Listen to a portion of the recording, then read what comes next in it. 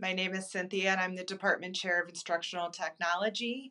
I was using Excel, but now I've switched to Google Sheets. Click here for more reviews.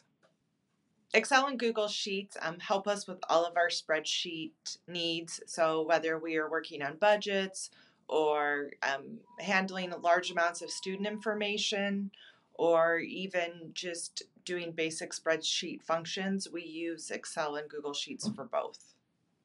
Google Sheets specifically does an excellent job with collaboration. Excel does not allow people to collaborate on a document. So, for example, I can work with a very large budget with 2, 3, or 4 of my coworkers at the same time. We can be inputting information and even putting in comments, chatting off to the side, and we are all able to access the same spreadsheet at once. Microsoft Excel is about 30 years old, so it's been around for a very long time. And Microsoft Excel is really good at complex calculations. There are definitely some calculations and some functions that you cannot do in Google Sheets, but you can do those in Excel. Also, when you start working with Google Sheets, once you start getting around 5 million cells, things tend to slow down. But with Excel, you have the ability to work with up to 17 billion cells. When I first started using Excel, I actually had no idea what I was doing, and so I had to take a training course offered at a local community college just to understand the basic functions and equations.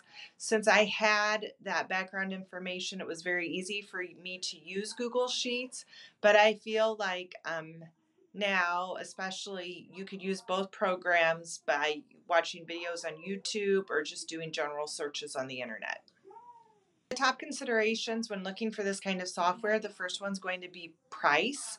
Of course, you don't want to spend a lot of money when you can get another product for free.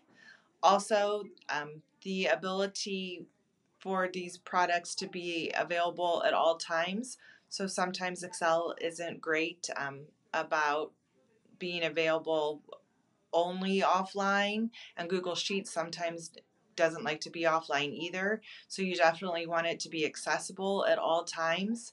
And you also want them to have a lot of different additional add-ons that are going to make it easier to use.